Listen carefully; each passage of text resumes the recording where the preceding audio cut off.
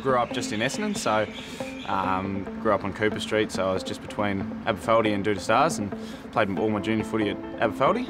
Lucky enough to stay around the region, play a bit of footy for Calder Cannons, and was signed by the Gold Coast Suns. And it's a historic night for AFL football. The Suns are taking on the Blues. I remember the first game playing as a sub and getting to watch the first half of the Carlton game, and I think we were down by about 80 or 90 points at the time, which obviously wasn't great, but it was an awesome experience to actually get out there and rub shoulders with, I think, my first, say, 6 opponents were Chris Judd, Cade Simpson, Bryce Gibbs, Mark Murphy, Mitch Robinson, who were obviously champions of the game. But overall, the whole season was a learning experience for us, and we got a couple of wins, and we got a couple of wins really early, which was really exciting. What do you dream of this? Oh yeah. This is his moment.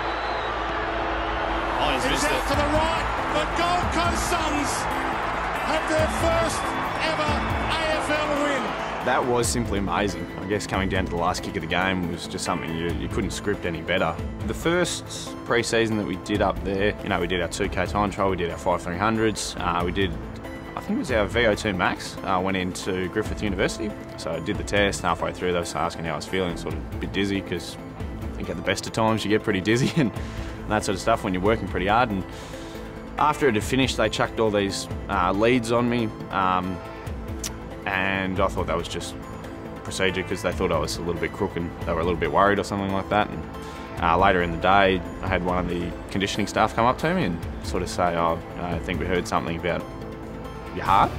And got called into a room and was let know that I had a complete congenital heart block, which means I had it from birth. So I didn't really realise.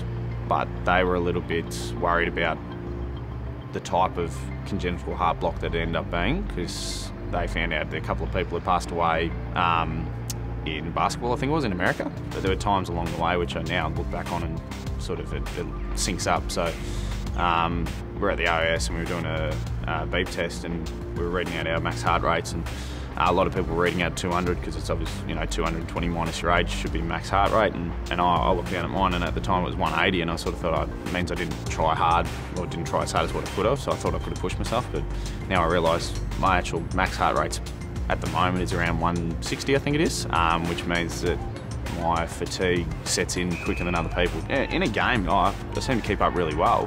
It got ticked off as there was no way that it was going to be detrimental to my health. So once that was ticked off, I was doing training but being monitored a little bit more the whole time, and got straight back into full pre-season training. So yeah, it was just off a random VO2 max test that they picked up this irregularity. I think they were surprised originally. I don't think they expected to sign on someone and so early and then not know what was going on. And whether it's the same for me, I was surprised and I didn't know that I had it. I guess they just tried to deal with it as best as they could, and they looked at avenues to try and get the best out of me. Josh Toy to seal the game for the Gold Coast.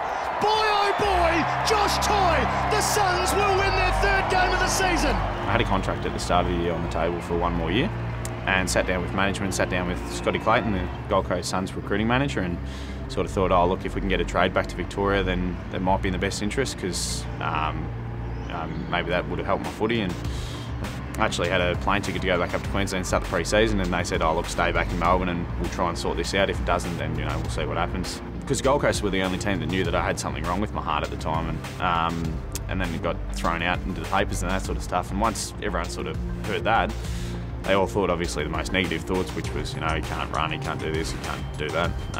And everyone was sort of deterred straight away. So I went and had a chat to a couple of teams, knowing obviously what the condition was and that sort of stuff. And it just, for me, it didn't work out, and I was left with nothing on the rookie draft day. So yeah, it was just a disappointing time. And yeah, went from thinking I was going to be signed to the Gold Coast partway through the year to not having a club at the end of the year at all. So I came to the conclusion, I thought Essendon, knowing that they were actually going to be shifting out to Tullamarine and have some new facilities, and which would be first class and first rate, I thought Essendon would be the best place suited for me, and I think it probably was the right decision.